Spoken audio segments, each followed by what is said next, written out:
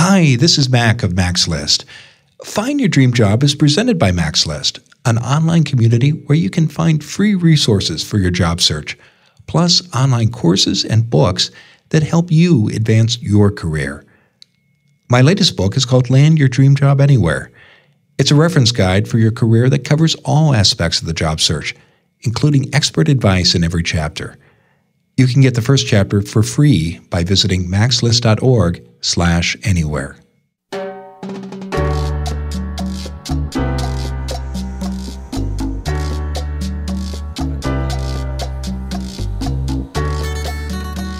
This is Find Your Dream Job, the podcast that helps you get hired, have the career you want, and make a difference in life.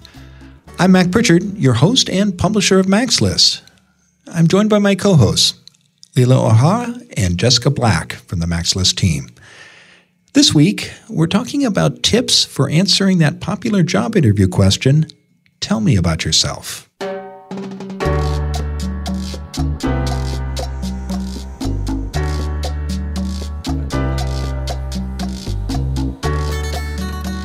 Often the first question you get in a job interview is this: tell me about yourself. How you answer can make a huge difference. Our guest expert this week is Kerri Twigg. She says your response should be conversational, enjoyable, and above all, strategic. And you should practice your answer ahead of time. Kerri and I talk later in the show. For most of us, it's hard to ask others for help, especially during a job search. We may think our request will annoy others or people will think less of us. And often we apologize when we do ask. Leila has found an article that says we grossly underestimate how much others want to help us. And the author found there's a right way and a wrong way to approach others. Leila tells us more in a moment. You're a recent college graduate with no industry or company experience. Should you apply for jobs that require 2, 5, or even more years of experience? That's our question of the week. It comes from listener Shiva Acharya in Albuquerque, New Mexico. Jessica shares her advice shortly.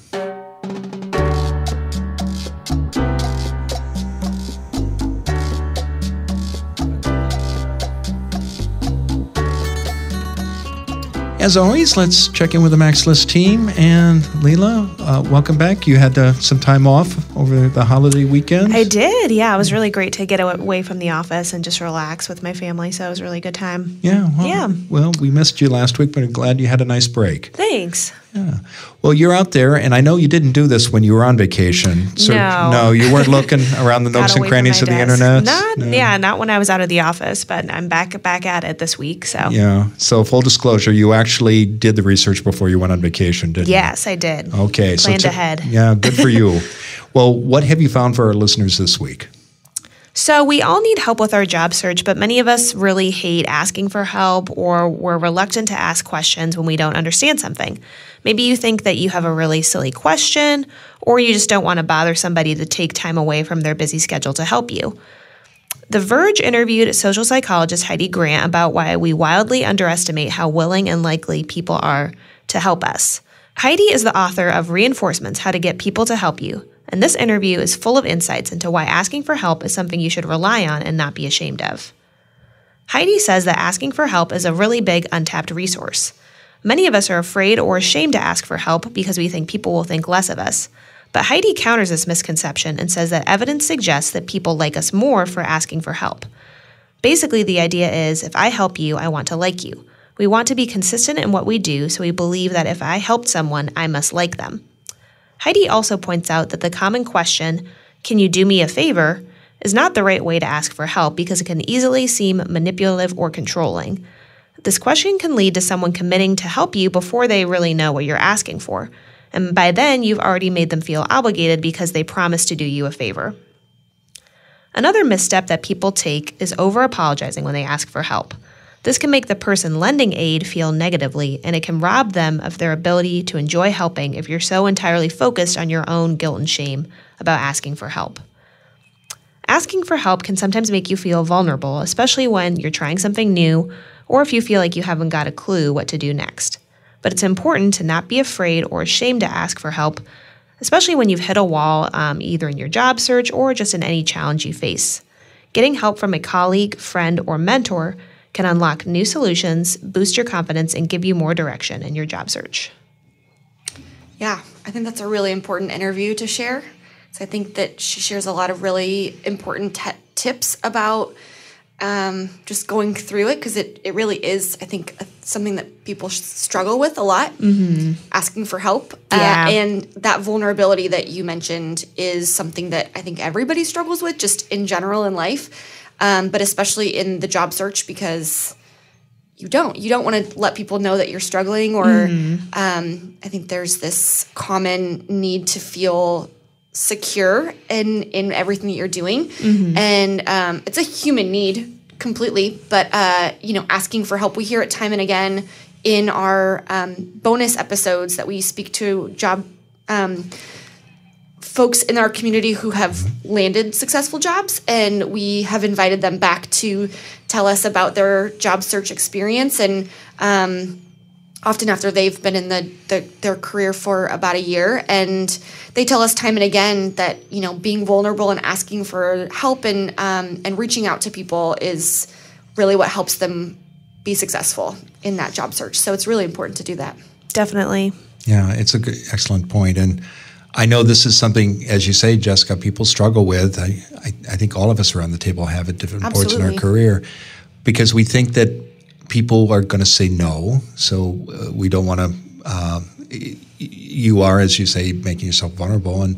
And we don't understand that people really are kind of wired to want to help others. Yeah. You just have to make it easy for them to say yes. And I especially like the point in this story, Leila, about people not how they should avoid apologizing. I think we've all done that. We've said, "Oh, I'm sorry, I don't want to be in trouble," and but it gets back to the author's point that people do want to help us. Yeah, it's all about just being vulnerable and asking, because people will most of the time just be really glad to help. So yeah. I also really liked one last thing. I really liked her point about not saying, "Can I ask a favor?" Yeah. Asking for help, but phrasing it in a way that can be very two-sided and reciprocal. Definitely. Yeah, we've talked about how you get so much back when you give without expecting to get anything in return. Absolutely. Yeah. It's true. Well, excellent article, and thanks for finding that, Leila. If you've got a suggestion for Leila, please write her. We'd love to share your idea on the show, and her email address is leila@maxlist.org. Now let's turn to you, our listeners. Jessica Black is here to answer one of your questions, and I think you weren't on vacation last week, or you were on a stay vacation. Yeah. So I took the holiday week off. Yes. Okay, good for you. Yeah. And I do remember that. Of course. Yeah. We do work together. That's right. It feels so long ago already, even though it was just a few days ago. I know. Yeah. Well, when you were digging around the mailbag before you left on your stay vacation, what did you discover for our listeners?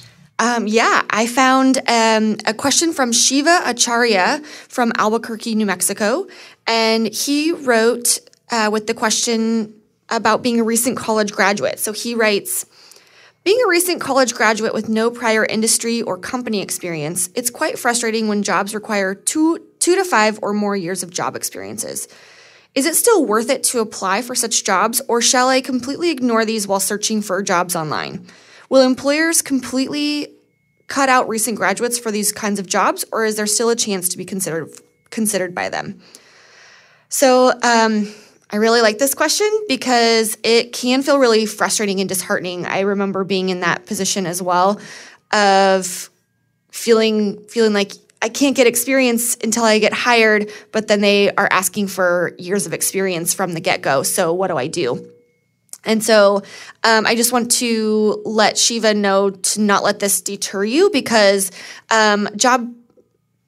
employers often use job descriptions as a wish list, and they don't expect their next hire to have all of the requirements that they list, but it's, again, sort of a wish list. So they're gonna write down everything that they wish that they could have in their next candidate, but I do encourage anyone, if you feel like this is the perfect position for you, still apply for it, and you just never know.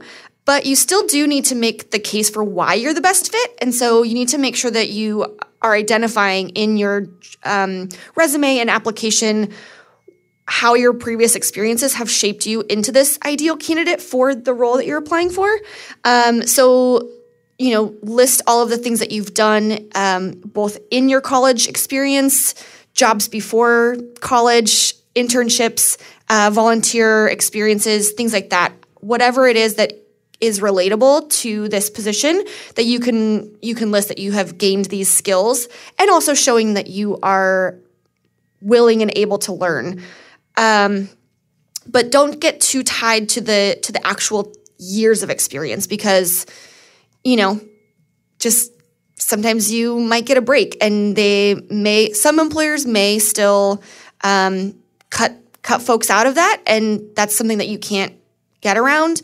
But you do need to, I would encourage anyone to still try and still apply for things, again, with making sure that you're listing the ways that you are capable of doing this position and experienced in various ways, even if you don't have the years of experience. So the worst that can happen is that you don't get the job, but the best that can happen is that you do. So might as well go for it. What else would you guys say? Yeah, I would say that I've definitely been in that same boat too, where you're trying to find a job, but you don't necessarily have the experience under your belt yet. And I think what I would suggest to Shiva is just think about all of the different kind of threads throughout your past experiences that you could showcase in the interview. So even if you don't have 5 years of experience working in the industry yet, maybe you've had 2 or 3 internships where you worked really closely with people in the industry and you learned a lot from those experiences. Or maybe you've done some volunteering, or maybe you've done some kind of special side projects that would be really valuable to showcase. Yeah, that's a good point. Yeah, I think it's hard because, you see that number and you automatically think, well, I'm not qualified for this. But if you kind of look at the full realm of your experience, there might be some great things to highlight.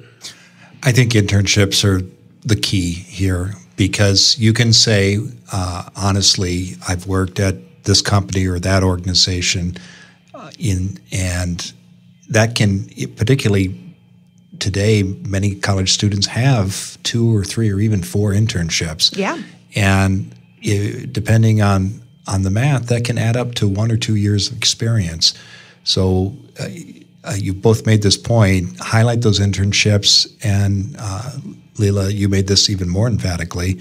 Think about the outside experience that you might have through volunteer or other work in that field that is where the job is. And that can make, I think, a big difference in the success of an application. Great. Okay. Thank you. Well, good luck, Shiva. Let us know how it goes, and we appreciate the question. If you've got a question for Jessica, send her an email. Her address is jessica@maxlist.org. You can also call our listener line. We actually haven't had a call on our listener line for a while, so we'd love to hear from you. That number is area code 716-JOB-TALK, or post your question on the Max List Facebook group. However you do it, if we use your question on the show, we'll send you a copy of Land Your Dream Job Anywhere. We'll be back in a moment, and when we return, I'll talk with this week's guest expert, Kerri Twigg, to get her tips about how to answer the Tell Me About Yourself question. We all know that first impressions matter, and the very first thing a hiring manager sees is your cover letter. That letter gives you a make or break opportunity to wow an employer. Yet too many job seekers squander this chance. They send a cover letter with typos, a sloppy format, or cut and paste text. And avoiding these rookie mistakes isn't enough to get you the interview. You also have to tell a compelling story. It all sounds complicated, right? In fact, if you follow a few simple rules, you can write a cover letter that stands head and shoulders above the rest. I've created a guide that shows you how to do this. It's called Simple Rules for a Winning Cover Letter. Inside, I explain the ideal content, structure, and style that appeal to hiring managers. And you get examples and templates to follow that you can use to write your own winning cover letter. Get simple rules for a winning cover letter today. Go to maxlist.org/cover letter. Start transforming your cover letter today. Again, that's maxlist.org/cover letter. Now, let's get back to the show. Now, let's turn to this week's guest expert, Kerri Twigg. Kerri Twigg is an international job search strategist. She helps people land their ideal jobs using their stories. Kerri has taught in universities, theaters, boardrooms, and even a boathouse. And she was recently selected as a top career expert to follow on LinkedIn by JobScan. She joins us today from the city of Winnipeg in Canada. Kerri, thanks for being on the show.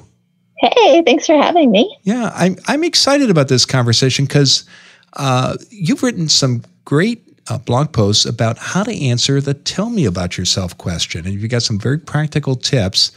And this is obviously a question that comes up in almost any interview. And so let's step back before we get into those tips, Kerri. When candidates are thinking about this question, what should they hope to accomplish when they give their answer? They really, it's the first question that gets asked. So it's really setting the tone for the entire interview. And I think what you want as a candidate is to think in your mind, if I'm introducing myself and they're to know me as anything, what do I want them to remember me and know me as? I think the other piece is having something, that if somebody got called out of the interview after that question, that they would have like a sticky story that they could remember you by, something that the interviewer can imagine. So it's I think setting the tone, but putting something memorable and interesting in there. So it's that important first impression, and I'm glad you brought up story because stories are sticky, aren't they? They stay with us long after we forget important data or statistics, don't they? Yeah, exactly. And I think it's not just telling a story like I fixed a filing system, but going into detail so that the people can imagine you doing the work, right? So even if it's like it was a filing system that was all paper in these old brown folders, and then I created a new system with new, colorful tabs and a matching system, so that people can imagine it too. And that's the sticky part of stories. Yeah, and as you spoke there, I mean, you were creating images, I think, in pictures in the minds of all of our listeners. And I know we're going to talk more about how to do that in a moment. Before we do so, I want to just ask you what might be an obvious question, but why do you recommend that people actually prepare an answer in advance and not walk into the interview room and wing it? Well, because usually if you think about what your nervousness or stress level is going to be, it's going to be the very highest at the very beginning. So if you have something that you are really confident in, that then at least you can trust yourself to deliver that properly. Most of the people, when I first started teaching about job search, I worked with people who had experienced job loss. And I always felt like the most similar situation they would have had to a job interview would have been the day they got notified about job loss. And so what if all of those feelings come back and you kind of like, oh no, I had this trauma, and you just blank and you don't know what to say. So at least this prepares you for knowing what to say, and you're in control of that first impression. So let's talk about preparation. And again, you've got some specific tips of things people should do when they answer, but how, as they're doing the preparation, what should they be doing? Should they write a script, Kerri? Yeah. So I have like a blog post that maps it out. And when I'm working one-to-one with people, I'll give them a template. But the first step is, just map it out, write it all down. So what's your intro? What are some good stories? What words do you want to make sure that you're going to say? What words, does the company have in their job ad? Or what asks are something that you might be able to incorporate into your tell me about yourself. Well, let's talk about those parts. And you've got a series of articles on your blog about this that lay out 5 elements in the tell me about yourself question answer. Or answer to the question, rather. Let's talk about the first one, and that's what you call the introduction. What should people include here? So your introduction, you're giving context for what you are, right? So if you're applying for a job and you're a graphic designer, then you're going to start off with like, I'm a graphic designer, and letting people know how long you've worked in the industry and maybe a couple of things that you've done. So it's pretty short, but you're not starting. Some people start it with like, I'm John and I'm a dad, right? And that's not what they want. It's about like who you are, but in relation to the job you're applying for. Okay. After that introduction, what's the next step? Then the next step is starting to talk about your super skills. So your super skills is letting them know, like, so you start with your intro. So I'm a graphic designer. I've been doing this for 20 years. And then the super skills. And what I'm really great at are, and then name, I would say up to 3 things that you're really great at. And if one or two of them are a little bit buzzwordy or a little bit, overused and you have a good story to back it up, that's all right. But try and have one that is in like, it's like for me, I'll be like, it's a Kerriism. Like it's something only I would say. But try and have another word that is a little like that grabs their attention a little bit, and that no other candidate would be talking about. Can you give us an example of that, Kerri, of words that you've seen that kind of stand out but catch the attention of the interviewer? Oh man, well I think it would be. Oh man, I'm not going to be able to come up. How about a Kerriism? Yeah, a Kerriism. Any Kerriisms come to mind? I would say so if I was doing what are my super skills, I would say the things that I'm really great are helping people, and lots of people have that. My second skill is solving problems, and again, lots of people have that.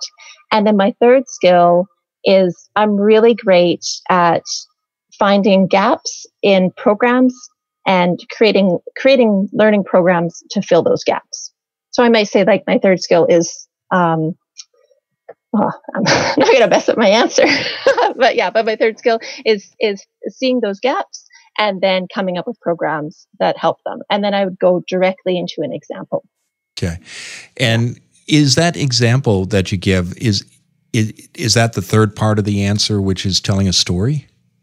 Yeah, then you just move into backing it up, because you can't really like introduce yourself and say, I love to help people, I love to solve problems, and I like to address, educational gaps, and then leave it there, right? Because just because you say it doesn't mean that it's true, and you haven't proven that you have it. So then I would dive right into the next part, which is backing it up with a story. So, if it was the filling the gap one, I would be like, at the Winnipeg Art Gallery, people didn't understand Inuit art. I created a program that taught about Inuit art. It raised the attendance by 50%. So I would give a solid example that backed up that I had that skill. And that's something good writers do as well, isn't it? They don't tell the reader what they're doing. They actually show them, don't they? Exactly. Yeah. And it's way more interesting to tell. So as a person, like when you're prepping for your interview, it's more interesting to share stories that you love to tell. And it's way more interesting to listen to those stories too. Well, there's a question that's on the mind of every interviewer when they're talking to a candidate, which is, why are you leaving your current job?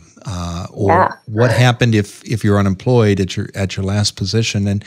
And that is the fourth element of the answer. You want to tell us about that? Yeah, so it's your leaving story. And and you're right. So that's the question. So if they're wondering why you would be leaving your job or why you're not employed, then you tell them. So if it's, if your job, if you feel like it's not meeting your needs anymore, you want a bigger challenge, or you've been there for 10 years and you're scared of growing stagnant, then that's what you can say, right? Well, I've enjoyed my time at ABC company. I'm now looking for a company that focuses more on and whatever that company does.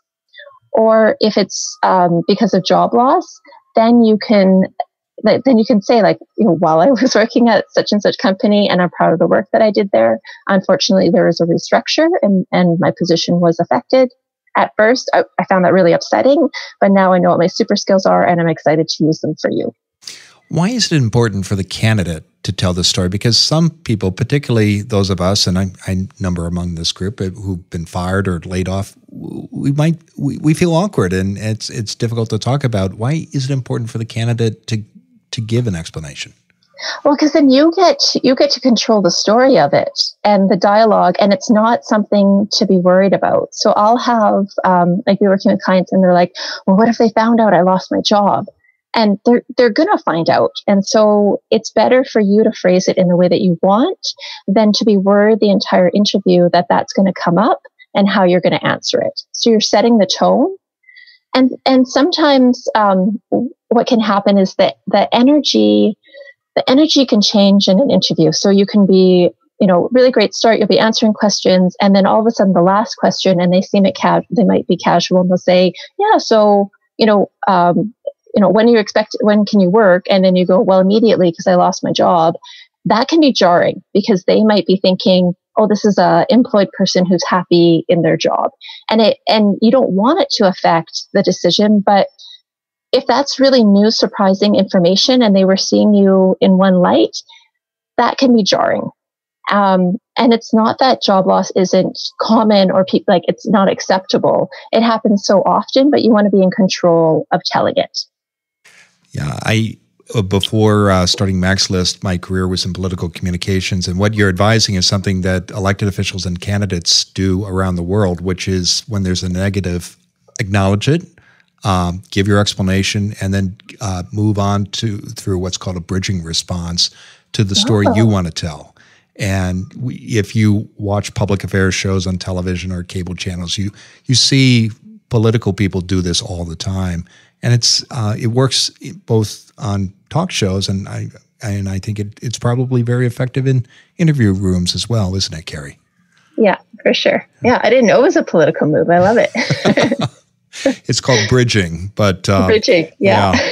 But the reason you want to do it is you want to control the story, and sometimes you can't, but if you step forward and do it in the beginning, the odds are that you're going to be much more successful at doing so. Exactly. Yeah. Well, finally, there's the closer, and this is the fifth of the 5 parts you recommend. Tell us about that. So the closer is just so it's not ending with and I lost my job and I'm excited to be here, but then telling the company specifically, again, if it hasn't come early, why you're excited about being there and being there for that particular role with that particular company. So it just puts it in a nutshell and cleans it up. Good. Well, let's step back. So those are the 5 pieces that make up this answer. How long should this take a candidate to do all 5 of these things? Yeah, well, I think it depends. It depends on your career, and it also depends on how, if you like to talk about yourself and how long your stories are. So I would say the minimum is 2 minutes. But I know people who have, a 5-minute tell me about yourself. So it kind of depends on the job you're going for. If it's a place, if it's a government role or a crown corporation, a utility place, a place where you're getting points for your answers, where they really use that BDI rating system and you get points for what you say, then it can be longer. If it's really casual, if it's a startup, there's no formal HR people, they might be a little weirded out if you go 5 minutes. So you want to adapt it, for the role. And we talked a little bit about preparation. You recommended writing this out. Let's talk about how you do that. Do you actually write a verbatim script? Do you use an outline or bullets? What do you see is most effective for the clients you work with? Yeah. So first, just writing it all out. And then, so I it comes from acting, but really write it all out and then take those pieces and even write it out on index card, and you can play around with the order. So just because I said, you'd say you give a little bit of your career history here and then you go into super skills. Well, maybe the flow of your stories, the way that they go, that won't work for you, right? So maybe you're going to start with an intro, and then you're going to tell them, yeah, I lost my job, and then you're going to go into your super skills. So if you take out, if you use index cards, you can play around with the order of them. And then, from the index cards, see if you can think about the main idea you're trying to get across and just writing one word on your index card. So, I might just have like 3 skills, right? And I'm not going to list what they are, but I'll have, 3 skills. And then I'll be like, tell them the corn story, tell them the maize story, tell them the light story, and then the leaving story.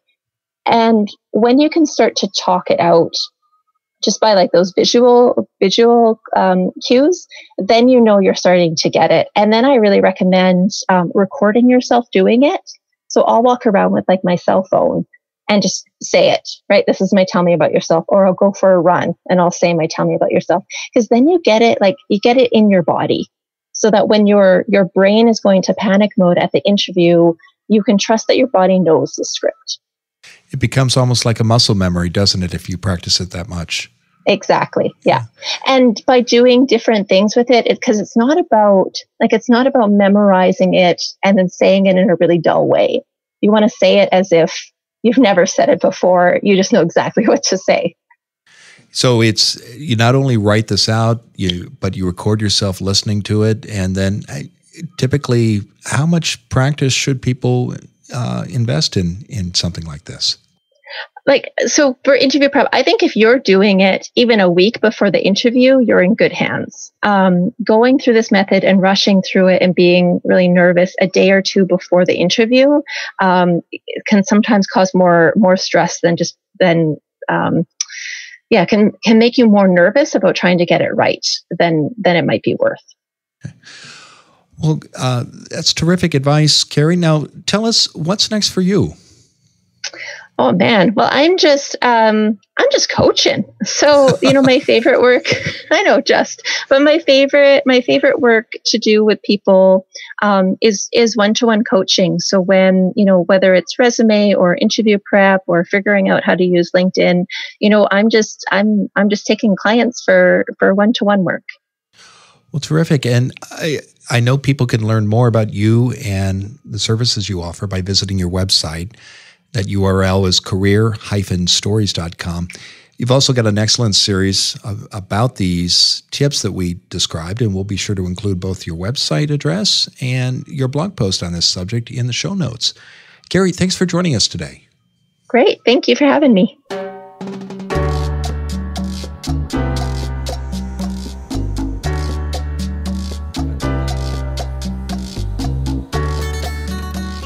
We're back in the Max List studio with Leila and Jessica. What were your reactions to my conversations with Kerri? Leila, what are your thoughts? Yeah, I thought she did a great job of breaking down why that question is so important, because I think a lot of times you think, oh, I got that, like I can just talk about my time in college or whatever, but how you answer that question can really set the stage for the rest of the interview. And I liked how she suggested talking about your super skills, because if you focus on like the 2 or 3 things you want to be remembered for, then there's a better chance of you standing out from the crowd versus telling a story about something random from your past, I think it's important to be very strategic with that answer. I agree. It really does. It really is a really important story to tell at any point in the interview, but especially at the very beginning and starting it out. And you don't want to get into it and be rambling or... Because I agree with you, it's easy to go into it thinking, it's my story. I know it like the back of my hand. I lived through it.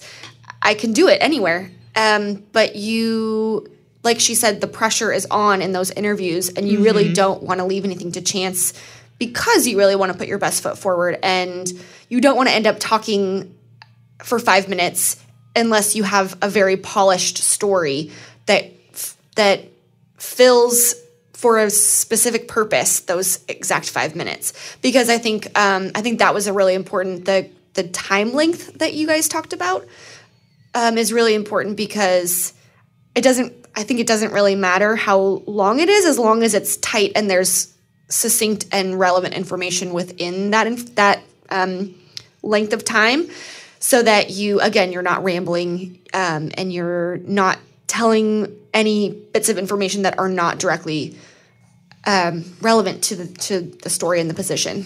Yeah, I like her strategy, the structure she provided, and the examples. And her description of how to prepare the practice. I liked that too. Yeah, and she has a theater background, as she mentioned, and that came through loud and clear because I've worked with speech coaches who come out of theater, and one of the things they have you do is memorize sections of your remarks or your presentation.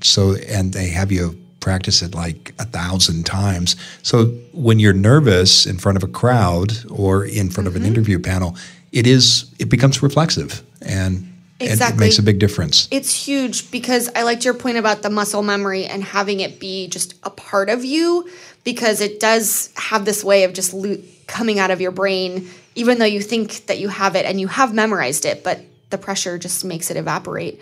But I liked also that she mentioned memorizing it, but also kind of tying it to related specific words so that when you do have that pinch, you can say, I'm going to do I forget all of her things. The corn story. Yeah. I want to know the corn story. I know. Me too. The corn story, the light story, the make story, and the closer or whatever.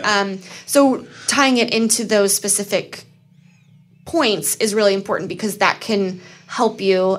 We did that with TEDx stories. You do the same thing of you tie it generally to your slides that you have on stage. And so that really helps you so that you are memorizing, but that if you lose one of your lines when you're memorizing, that you don't have a panic attack that you have lost everything. You can just get back right on track.